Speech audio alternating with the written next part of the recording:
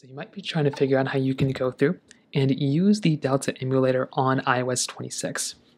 Now, whether you're on iOS 18 or iOS 26, it's essentially the same exact process. Here's an iOS 18 device, and here's an iOS 26 device.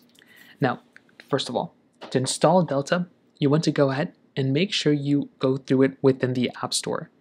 So go right inside of the App Store like this, and what you're going to want to do is you want to go ahead and you essentially want to search up for the Delta emulator. So go through, click on the search bar at the bottom, click on the search bar again, and you want to search just Delta. So just like this, type in Delta. And then what you want to do is you want to scroll until you find the Delta game emulator. So there's a couple of different emulators out there. You can just tap on the Delta game emulator like this, and you'll be able to see this emulator come up. So now what you want to do is you want to go ahead and install it. Now it's going to take just a couple of seconds for it to install depending on your Wi-Fi connection.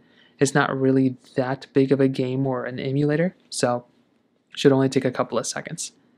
Once it's fully installed, what you're going to be able to do is you're going to be able to essentially open it, but keep in mind when you open it, you want to make sure that you understand kind of what's going on.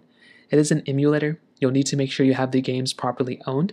You'll want to get your game dumps and everything from the files themselves, and you'll need some BIOS files here and there. So here you can see there's online multiplayer, all these other things going on too. Now clicking the X button, you'll be able to go through and add in your games. So the plus button up here allows you to add in your games right inside of the thing. You have the settings application up here, which allows you to go through and manage your games and everything like that, manage how the games show up. So you have that type of capability here too.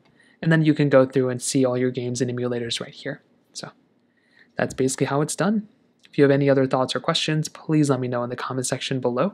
Hit the like button, that'll mean so much, but definitely hit that subscribe button. More importantly than everything else, I love every single one of you guys. Hopefully I'll catch you guys in the next video. Peace out till then.